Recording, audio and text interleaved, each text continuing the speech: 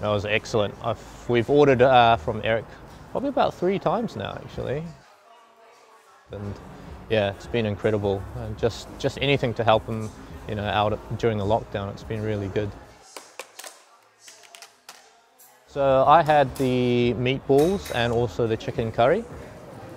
We've had the vermicelli chicken, I think it's a lemongrass, that's been one of our favorites as well. But today's one was exceptional as well. So I think it's done really well. Yeah, I'll definitely recommend it to any of the islanders to come and check it out.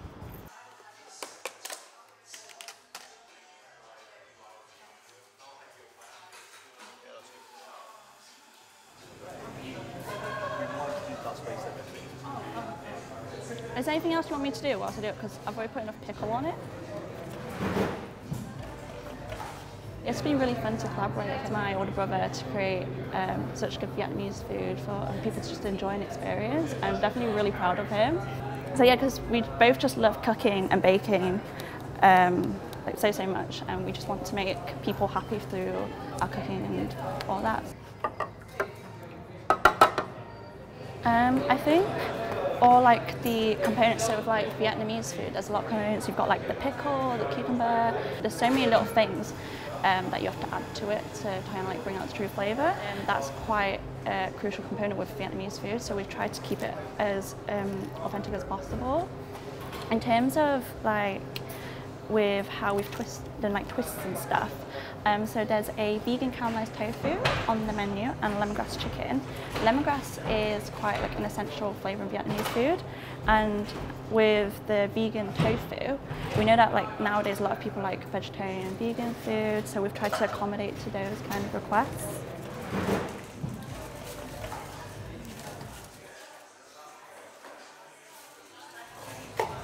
Is that enough meat? And all? A bit more? That's good. Yeah, that's good.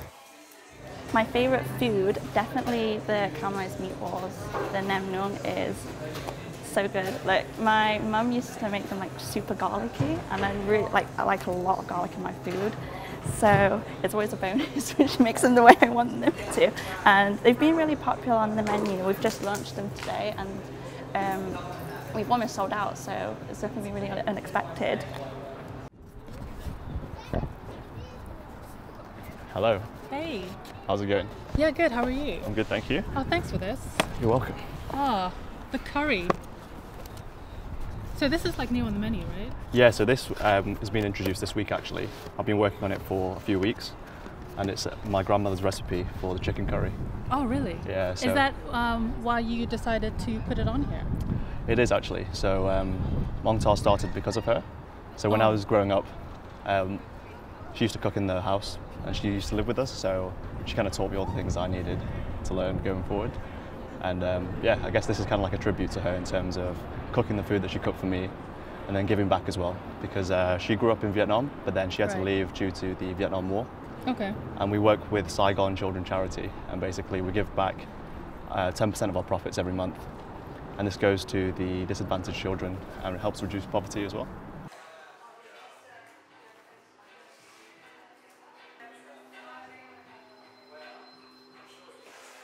So I tried one of the first things that you had, the noodles with the chicken.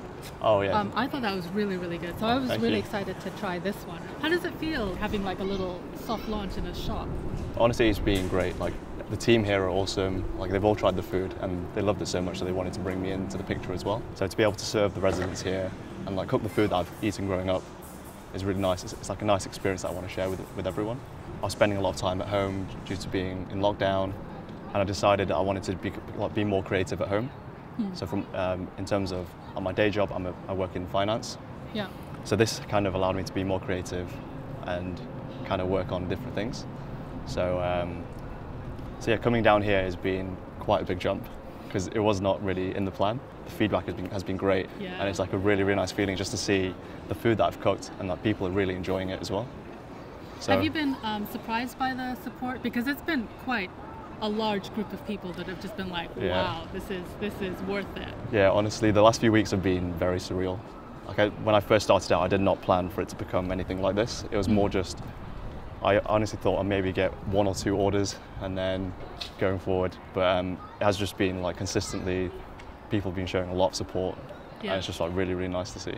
Just talk us through the menu a little bit. What have you got? Sure, so at the moment I'm introducing new things coming into like autumn, winter time. So I started off with the chicken and the tofu and the prawn with the vermicelli noodles. So everything is house made. Right. And then going forward now, we're going to start introducing some warmer items. So we've got like the grilled meatballs, the grilled prawn skewers, and also the chicken curry. So that's quite nice because I think once the weather gets a bit cooler, you want something like warm, spicy, and just kind of like satisfies that, you know, that kind of cold feeling that you have during winter. So how has today gone? Like, have you been happy with the turnout? Oh, it's been phenomenal. Yeah, I think luckily we've prepped. We spent some time prepping yesterday and this morning.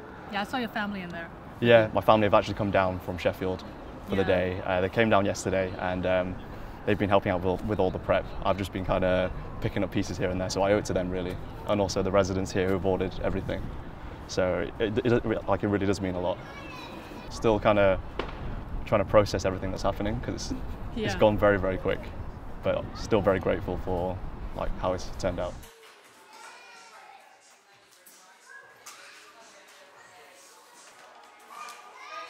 It's really exciting for sure, and I'm super proud of my brother and what he has achieved. And I know this is something that he's always dreamt of doing, especially with his his passion and his love towards food and cooking. So yeah, super impressed. Number 60. 60. Yeah.